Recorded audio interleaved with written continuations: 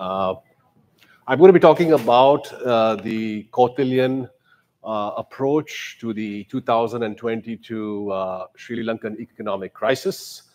As we have studied under a wonderful subject with Professor Debidatta Mahapatra, we've understood the theories that were put in place a long time ago, and these theories were almost at the same time as Sun Tzu in China. Shrikant, microphone is Mic up. Lift up the mic. Lift it up. Okay, I hope you're getting everything above my forehead as well. I'll just go down.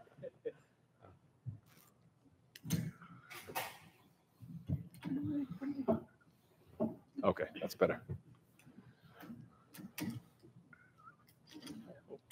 Okay, that works. Thank you. So just to recap the timing, as far as we have understood it, Sun Tzu is the oldest, around the 5th century BCE.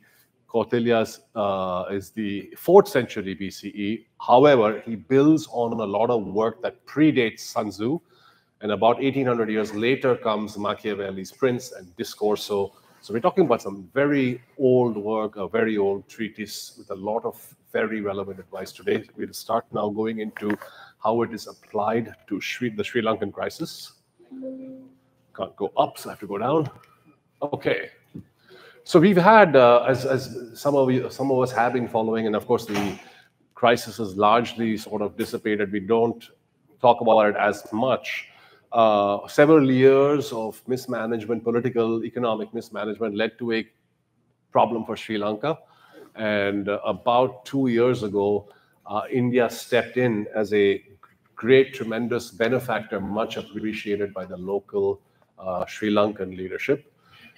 There is a word in terms of what Kautilya talks about as the main conqueror, the Vijigisu.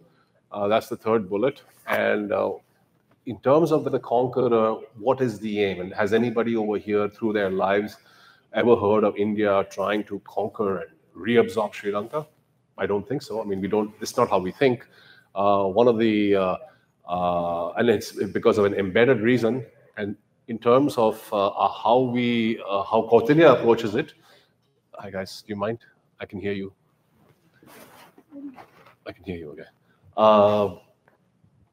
So in terms of the advice that Kautilya gives, it's about political unification of the Indian subcontinent, and to politically unite does not mean conquest, but really being on the same page. And in those terms, it is in India's interest to ensure the political and economic stability and turn it into a stronger ally. And that's both an aim, but it's also a question. So we'll explore that. Yeah, so we have gone and looked at the work built, the seminal work built by Rangarajan, and Kangle, of course, is the most recommended source. And then comes Rangarajan in the 1990s. Mitra and Leibig have done a phenomenal survey. And then having this as the theoretical background, we go further and look at how and what happened to Sri Lanka, how its GDP has been affected, and so forth. Okay, I'll skip this right now in the interest of time, but basically this is a sort of a map of how India, with itself at center, what sort of relationships it has with its different neighbors.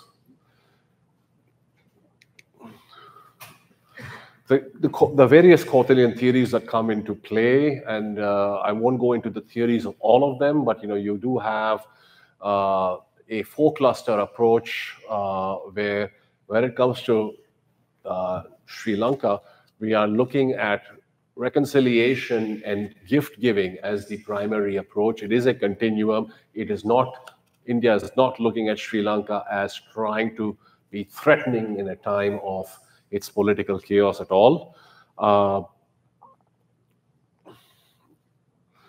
In terms of the calamities that Sri Lanka may face, these are also of importance to India strategically because it wants to ensure Sri Lanka is stable and does not have any after effects on India. We do have also a civilizational continuum with Sri Lanka where it is a dharmic continuum. We have Hindus, Buddhists, Jains, And all of this, there in fact is no Sri Lanka, there is no epic, and I'll come to that. One of our two greatest epics very centrally places Sri Lanka in its story. And we know, I don't even have to mention the epic's name, I'll come to that. In terms of how Sri Lanka has received the aid in a very positive and timely manner, it has sent a very positive signal to the world that India is here to be very helpful in times of crisis. And this is not just something that Sri Lanka has experienced. We've all seen these sorts of messages coming in from different countries in Africa, the Americas, the Caribbean, about how India stepped in, for example, during the time of COVID. And that has also been applied here, specifically with Sri Lanka, to bring it back to a stage where it can continue to function. As my fellow panelists said over here, there's much more detail that we will go into in my paper, which will be available to many of you. So here I'm just talking about the high level, the highlights. Now let me go into some concepts that were not or were partly touched, and we will go into them again regarding Sri Lanka as the example. There are many words that are used in terms of a country's culture or history, and so a couple of Pierre Bourdieu's word that he uses is habitus, which is all these intrinsic factors that sort of are embedded in a country.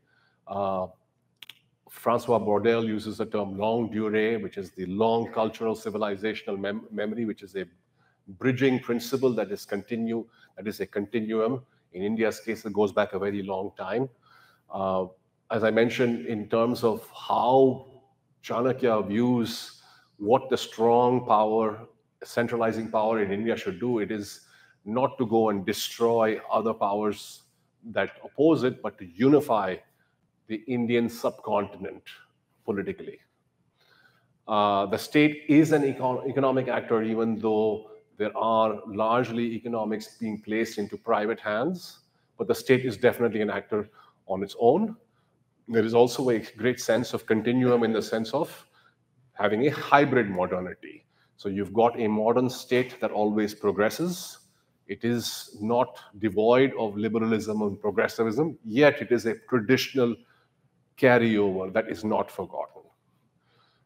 India is, as Mitra and Leibig have pointed out, based on how many other political commentators have looked at India as it goes through its ebbs and flows of history, India is not an emerging power. It emerges in the sense of being a re-emerging power. And so it's not something new. And as India emerges and re-emerges, it will not leave Sri Lanka behind. It will not want its neighbors to be that behind it. So that's in its interests, and it will not maintain its relationship based on nativist narrow-mindedness that purely favors India. 1 second. As I mentioned earlier, there is no Ramayana without Lanka, and we are epically indispensable to each other, not Sri Lanka indispensable to India, but to each other. The dharmic continuum extends well into Eastern Asia and also into China. We also know that, for example, with China, there is really no known conflict with the Chinese civilization on the Eastern seaboard until maybe the early part of the 20th century due to a foreign arrival and power coming into India, not because of their own mutual interactions. There have been mishaps in the India-Sri Lanka political relations since the time of the mid-20th century. These are missteps, but they're very correctable, but they're not of a long duration that will affect their relationship. And this is crisis of 2-3 years ago of this 21st century is actually a great opportunity to prove that, and I believe it is being proved. As of now, as Sri Lanka rebounds as an island nation, it also has tourism as its great potential. 1/5 of tourism in Sri Lanka is Indian, and that is growing. and we are seeing increased developments in the fields of defense and technology. So all in all, it looks like not only is Sri Lanka on the rebound and in a better position than before, and that India has played its role, or overall it's a win-win. And in a way, when we trace it back to the teachings of Kautilya from more than 2 millennia ago, we can see that Chanakya, Kautilya, basically is very relevant even today, and his teachings are timeless. So that's how we look at it, and this is one sort of example. That's it.